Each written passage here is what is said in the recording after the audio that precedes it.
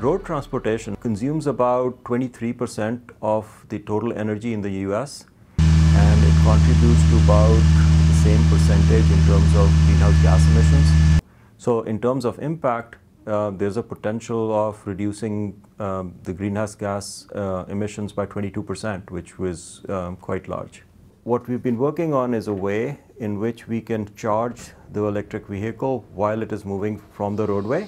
And that way, one, we certainly can reduce the amount of batteries we need to get whatever range we want.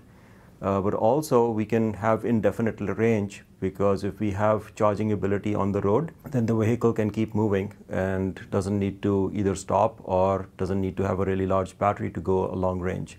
It also saves time because now you don't have to stop to charge. So you would, in practice, have a charging lane where you'd have these charging pads on a repeated basis. And as the vehicle goes over one, it'll get charged, and then it goes over the next and gets charged again. When I started looking at this approach, people had already started to work on magnetic field-based systems. In fact, you've probably seen these for your cell phone, for example. What we've been working on is the underlying technology.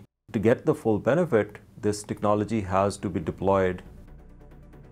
In the 1950s and 60s, when the interstates were built, that was a similar sort of infrastructure development. But interestingly, this is the right time to do it because the infrastructure in the US is already aging, both at the roadway level as well as the grid level. And this is an opportunity where sort of the new infrastructure can be developed, taking into account the new technologies that are available today, and really make it ready for the next 50 to 100 years.